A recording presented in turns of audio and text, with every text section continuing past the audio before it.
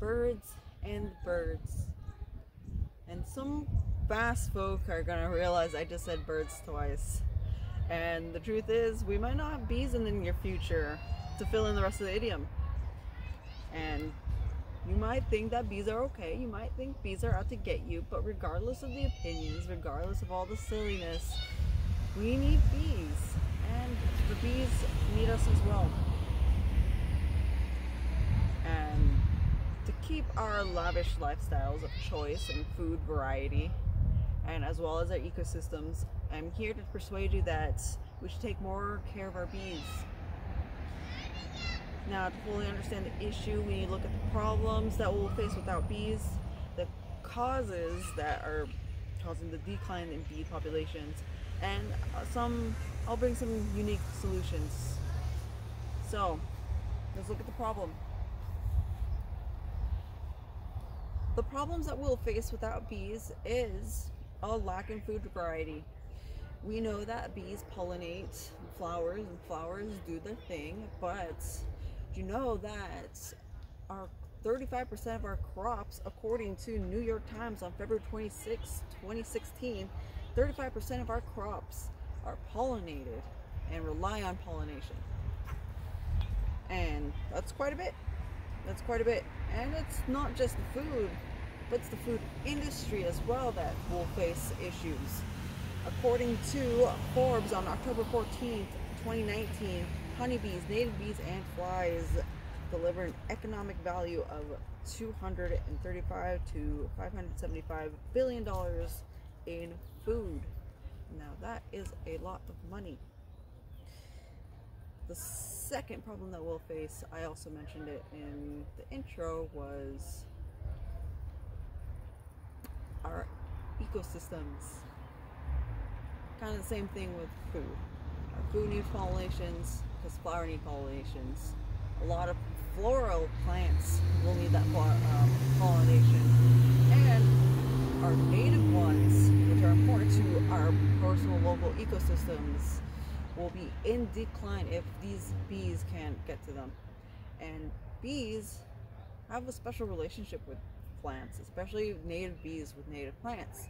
According to Newsweek, November 27, 2018, native bees hold up the ecosystem by pollinating these native plants. For example, the bumblebee. They have a special way of pollinating that honeybees can't do, and it is called buzz pollination, and that's their way of buzzing the flower just right to get the most pollen. And more pollen that comes out of these flowers, the more effective pollination will be. And without this pollination, this bee magic, there will be a collapse in the plants, the animals that rely on those plants, and so on and so on. Now that we looked at some problems that we'll face without bees, let's go look at some causes that the bees are having to face. So, PBS on October 6, 2016 says that colony collapse disorder is a perfect storm of bee stressors. And CCD for short is what most experts all agree that is what's happening with the bees, with the sudden deaths, sudden empty hives, just a mess. And so a lot of these bee stressors have to be viruses, mites, and also pesticides. All of those factor into bee deaths, and it is disrupting what we know about bee lives. Our second cause is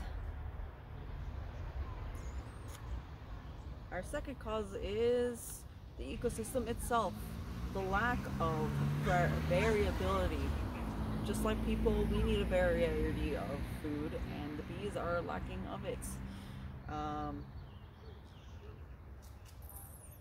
The conservation on May 22nd, 2018 says that we need bees for food security and to maintain a healthy ecosystem, and that food security is what every living being depends on.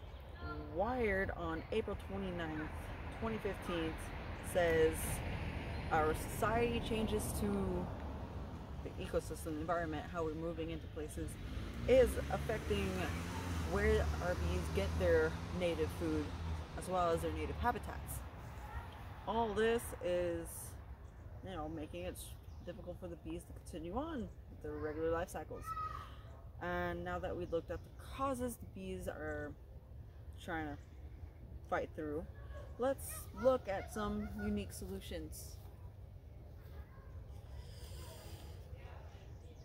Okay, so solution number one is we can be more mindful of the pesticides that we choose in our food.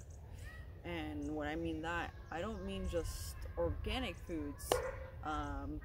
Bee Culture on October 5th, 2015 says that a lot of organic produce, organic pesticides, is just as lethal to bees as synthetic pesticides. So instead of organic, I am proposing a couple different options in the food scale. Option one, buying locally. Well and Good on October 16, 2013 says that local growers, you might need to do research on your local growers, will most likely use less pesticides than commercially grown crops. And less is more when it comes to this issue. Another option is to buy certified bee-friendly produce. A Guardian article on February 14, 2020 interviewed a bee-friendly almond farm which sprinkles in wildflowers within their orchards of almonds, which gives the bees a little bit of variety. They also use honeybees as well as bumblebees to help pollinate their almonds. They have been finding great growth. But the Guardian also warns that there will be a price to be bee friendly. No pesticides. They're going to have to go for other measures. Just kind of how organic is more expensive, bee friendly will be pretty expensive as well.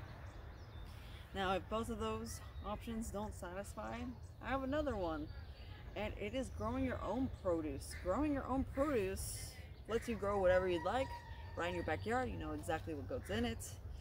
And funny enough, having your own garden, which is my second solution. Gardening, bee-friendly plants, and if you're bold enough, beekeeping itself.